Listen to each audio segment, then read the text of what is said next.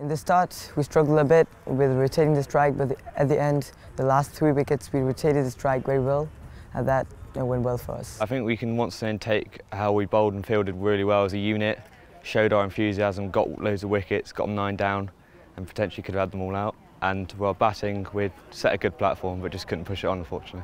It has been great. It has been a great experience for me and the team as well. From the first game we came here and to the last game, we have developed a lot of good things, and we have developed a lot.